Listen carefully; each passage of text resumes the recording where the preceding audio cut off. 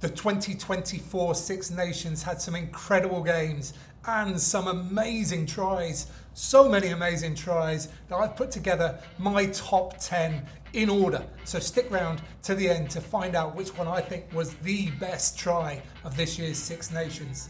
Starting off with 10. In 10, this one is Alex Mann for Wales against England in week 2. And this one started with some kick tennis, but I love this because of what happened next. Alex Mitchell, boom, have that. But this is quite important because it means England's defence is all over the place.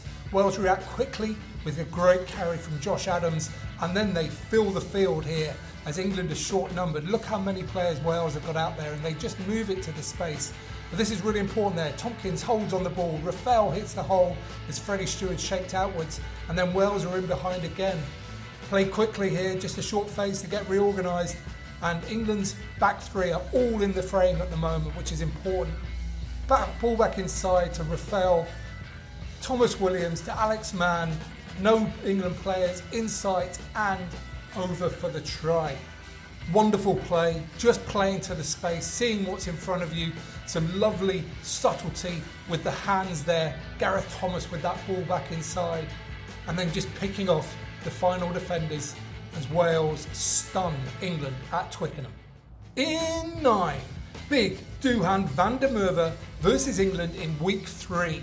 And well, which one of the 3 tries did I pick?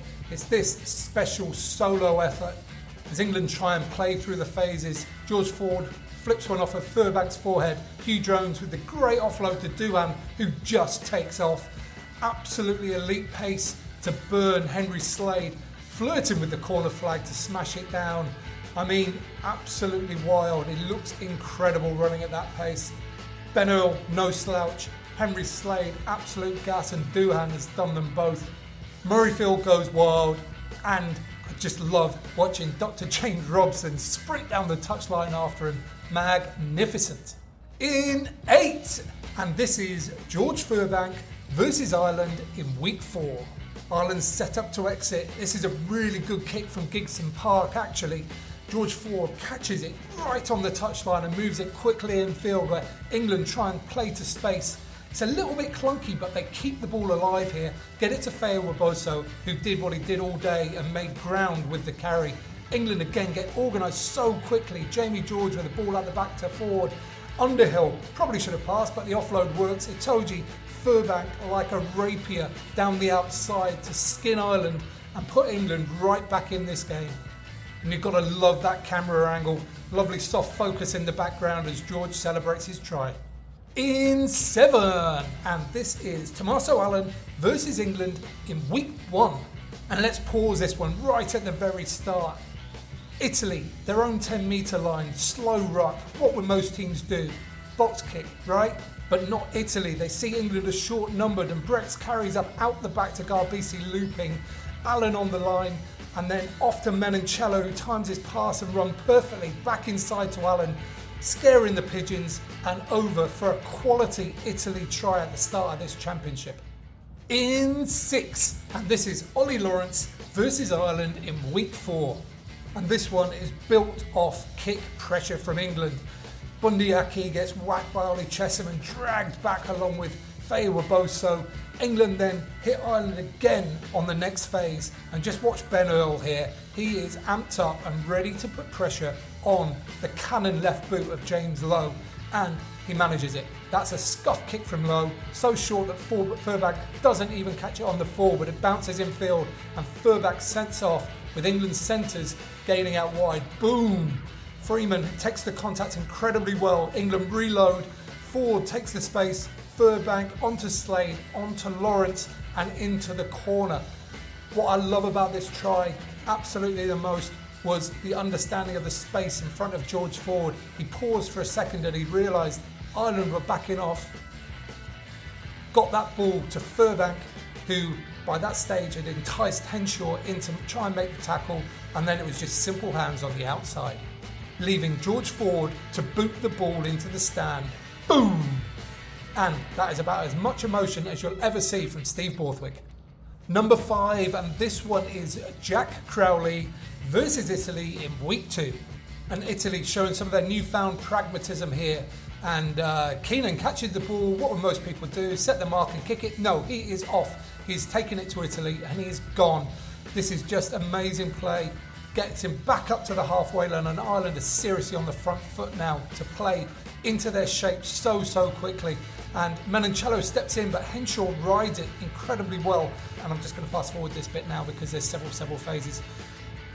Ireland again now, back into shape, just playing patiently. Every option is always an option. And they get another good carry here from Henshaw, who gets through. Once again though, no panic from Ireland. They didn't make it all the way, but they're back into shape. So many options for Italy to consider.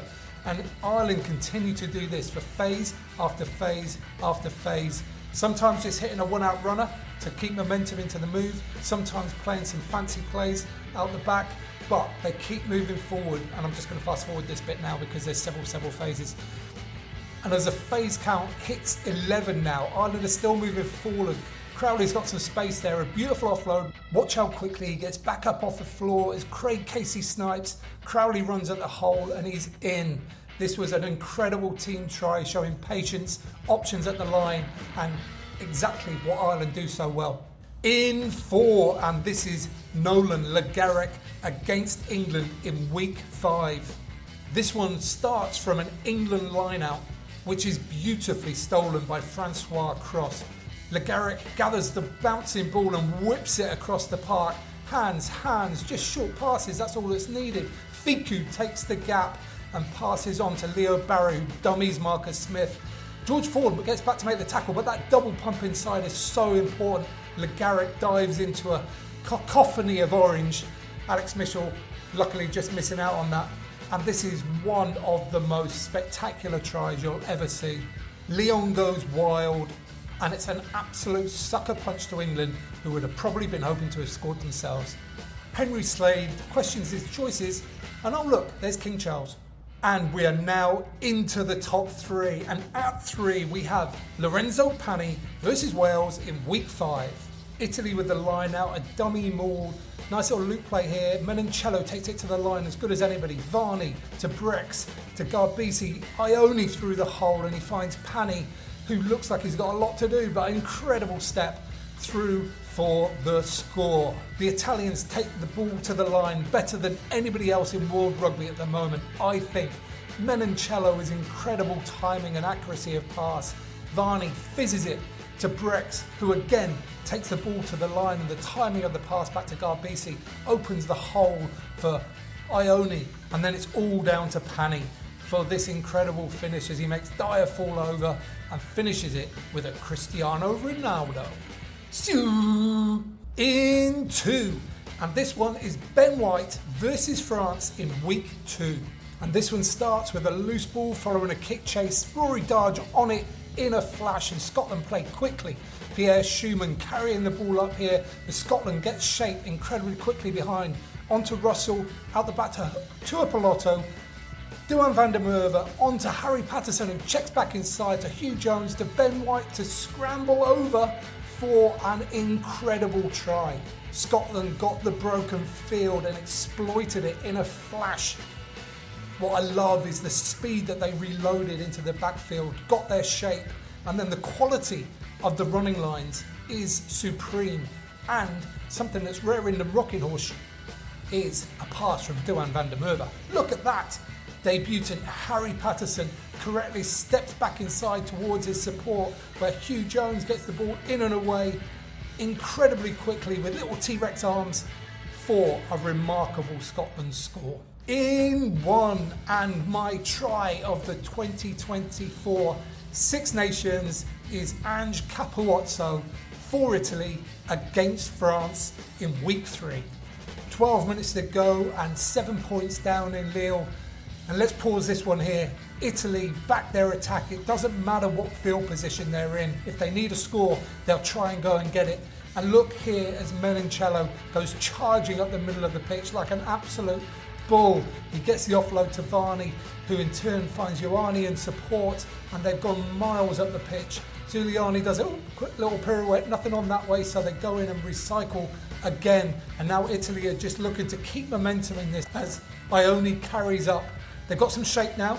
and they're looking to play a little bit and find some holes. Again, Brex with a great carry on a soft shoulder. Italy again move the ball to space, keeping this French defensive line under pressure, but at the same time maintaining great patience. As Zuliani carries up, and then they go quickly to the line again here as Brex once more carries through the line looking for offloads. Another phase, and now it's Garbisi's turn to just step back inside, offloads to Lucchese, offload to Marin, through a hole, over the top to Capozzo for the score, and Italy are right back in this game. I love the Italian ambition. I love the fact that they've got structure and shape, and they play with it with incredible accuracy. But I also love the last bit of this try where they're just playing what's in front of them, just running into holes, and the fact that it included a little offload to the hooker, Lucchese, and back out again made it the try of the tournament for me. Here we go, let's look at this last phase one more time. Garbisi steps into Lucchese to Marin, over the top, and Capozzo, try of the 2024 Six Nations Championship. There we go, that's what I think. Those are my top 10 and that was my number 1. Well, what do you think? Which top tries have I missed out that didn't quite make the cut for me? Let me know in the comments down below and I'll join you there for a conversation. Give this video a thumbs up while you're down there if you don't mind, and you can subscribe there. You can watch that one next, and don't forget to get out and play.